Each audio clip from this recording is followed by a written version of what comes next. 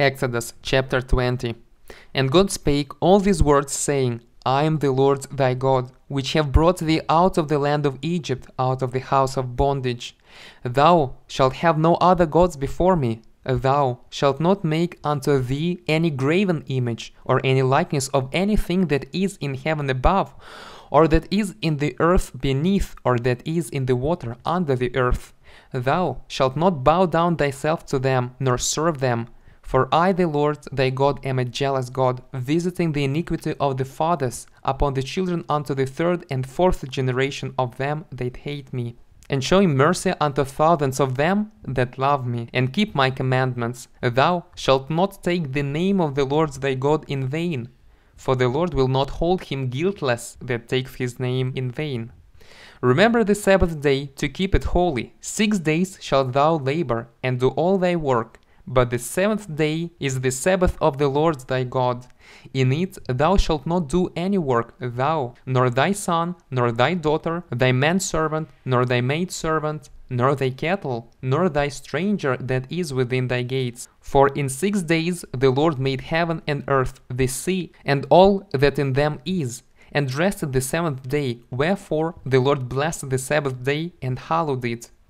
Honor thy father and thy mother, that thy days may be long upon the land which the Lord thy God giveth thee.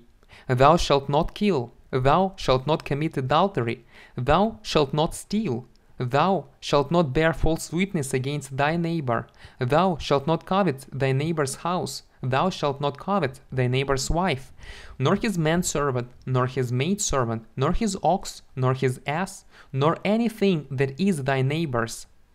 And all the people saw the thunderings and the lightnings, and the noise of the trumpet, and the mountain smoking. And when the people saw it, they removed and stood afar off. And they said unto Moses, Speak thou with us, and we will hear, but let not God speak with us, lest we die. And Moses said unto the people, Fear not, for God is come to prove you, and that his fear may be before your faces, that ye sin not. And the people stood afar off, and Moses drew near unto the thick darkness where God was. And the Lord said unto Moses, Thus thou shalt say unto the children of Israel, Ye have seen that I have talked with you from heaven. Ye shall not make with me gods of silver, neither shall ye make unto you gods of gold. An altar of earth thou shalt make unto me, and shalt sacrifice thereon thy burnt offerings, and thy peace offerings, thy sheep, and thine oxen. In all places where I record my name, I will come unto thee, and I will bless thee. And if thou wilt make me an altar of stone, thou shalt not build it of hewn stone. For if thou lift up thy tool upon it, thou hast polluted it.